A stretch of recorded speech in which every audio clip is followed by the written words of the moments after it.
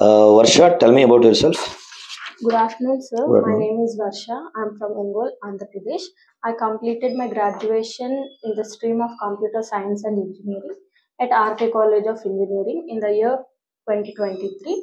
My goal is to get a good job in reputed companies, contribute my knowledge and skills for the development of the organization. And I do gardening in my leisure time for relaxation. Coming to my family background, my father is a farmer and my mother is a homemaker, and I have two siblings. Okay, madam. So, you are from CSE background, madam? Yes. Okay. Just explain about your academic project. Academic project. Yes. My project name is Missing Child Identification.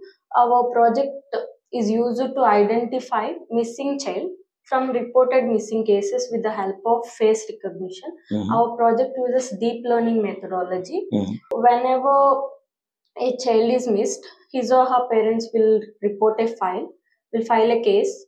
So the officials will put his or her photo in a portal, and public should be aware of this. And whenever they find some suspicious situations, they should voluntarily take photos and upload them in the portal along with the details where they have found. So now internally what happens is the photo public uploaded will be compared with the photos which are present in the database uploaded by the officials. Understood. Here how it happens is our project uses CNN, convolutional neural networks. So from the image we have uploaded, it extracts some face descriptors. It extracts some face descriptors like which are very clear, like shape of the eye, shape of the nose, and all those features will be combined and into a face with the and child recognition will be done with the help of SVM, which is support vector machine. We have trained our project with multiple images, so it gives accurate results. Okay. You tested with, okay. Yes. What is your role in that project, madam? Team leads. Team lead. Okay. Very good. What all different concepts you have used here from Python side? From Python, sir, we have used multiple libraries like TensorFlow, Keras, PyTorch. All these are useful to process, images or objects with the neural networks only. And some are used pandas like storing all the data in the database. They are used. Okay. Okay. Very good, madam. So, how much you rate yourself in Python out of 5, madam? 3 to 4, 3.5. Good. What about MySQL? How much you rate yourself in MySQL? 3. 3. Oh, good. So, can you explain about joins, madam? What is the purpose of joins? Joins are used to extract some columns from two or more tables based on some common columns, some common criteria. We'll extract some data for our use. Okay. How many types of joins are there? There are 4 types of joins. Inner join, outer join, there are 2 left outer join, in right outer join, self join and cross join. Okay. So, what is the difference between rank and dense rank, madam? Rank and dense rank. When we use rank, if there are 2 numbers or 3 numbers, if there is duplicate, if 2 members get same rank, next sequence will be skipped. But when we use dense rank, it will give proper sequence of rank. So, can you explain abstraction?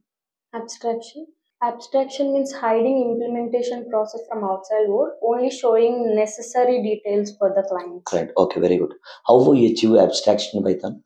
In Python, we use ABC module. From that ABC module, we import ABC class and ABC abstract method decorator so that we can achieve abstraction. Okay, very good. What about factory method in the object Factory method is used to create objects for a class. It is a class method. We can generate as many objects as we want. Okay. I'm just coming to the Django, madam. You are comfortable with Django, right? Okay. So, what do you mean of MVT architecture? MVT architecture means MVT means model view template.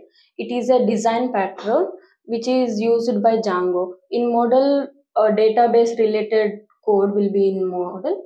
Business logic will be in views. Template means HTML code will be in templates. Okay. What is the use of settings file in the Django application, madam? Settings files, in order to generate a project or file, we first need to put whatever the app we have created, we should put in settings, installed apps, and we have middlewares in settings which are very useful to check whether the user is authorized or not, with having it is having session CSRF token, session middlewares, which are used to check whether the user is proper user or not. And then we have static, which is used to put some directory, like we are providing path, in which path we are Static using files. static Okay. files. Database is, if we want to connect with the database, we should put all the details of database we want to connect in the settings on. Very good. What do you mean of sessions, madam? Sessions, it is a temporary memory in the server side. If it usually stores information which is related to request only. Okay, madam. That's it. Thank you.